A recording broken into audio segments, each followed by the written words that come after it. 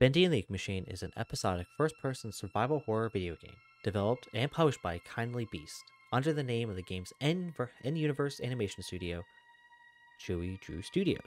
Inspired by the BioShock series, the game is set on the fictional studio of Joey Drew Studios, where the player controls Henry Stein, a retired animator which receives a letter from his old workmate, Joey Drew, inviting him back to his old workplace, where he discovers a series of strange paranormal activities caused by the titular Ink Machine. In the game, players navigate through a first-person perspective and they need to complete certain tasks to proceed, which consist of collecting certain objects, solving puzzles, or to combat enemies by using certain weapons. Yet again, the game's wiki only scratches the surface. The amount of content and discussion surrounding Bendy and the Ink Machine was ridiculous. Back in 2017, when I saw MatPat's video on game theory, Welcome to Game Theory, I immediately fell in love with this world.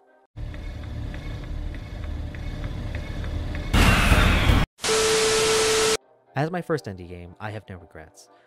Its lore was a huge selling point and I wanted to experience it firsthand.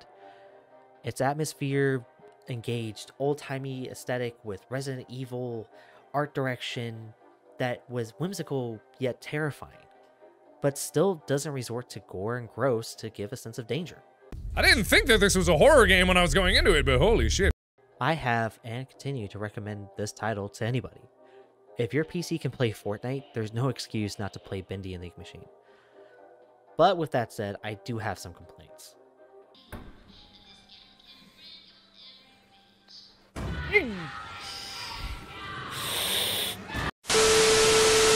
Okay, the gameplay consists of backtracking puzzles, poor depth perception, first-person melee combat, and running for your goddamn life. Guys, stop! You're giving me too many options. I'm only one man here.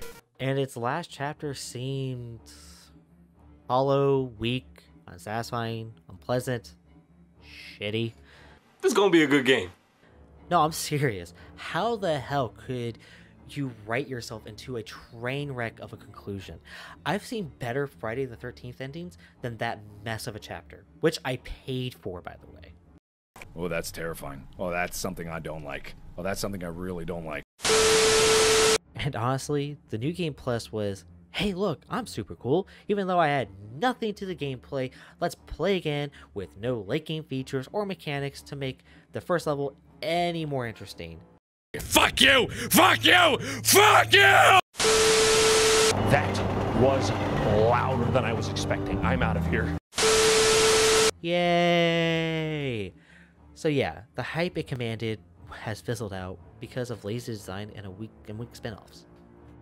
Ultimately, even with my demeanor towards the last chapter, please play this game. It was an internet pulp culture icon, and it's perfect for any first-time buyer into the indie scene. Check it out on Steam. It will more than likely be on sale.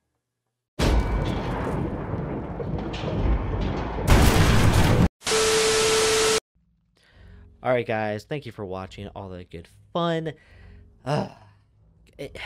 Bendy holds a place in my heart that few games actually do, where I absolutely love it until the very end, and there's not a lot of games I can say that. That's the thing with it being episodic format. They obviously kind of shot themselves in the foot with some of their writing and some of their direction of how the story was going to go. And if I had to guess, there was probably some internal squabbling of how should this be done? Should we leave it open for a sequel? Should we done this? Should we done that? And honestly, I feel like they chose the worst option. It wasn't satisfying. It didn't really answer anything. Doesn't really give you any real conclusion, but also doesn't even leave anything open for an actual sequel or really anything else for the world. And the other spin-off games or other, like, hey, you know, there's Boris. You guys like Boris, right? Here's a game about Boris. And I'm like, I don't give a shit about just Boris. I actually give a shit about the entirety of the world, and I want more.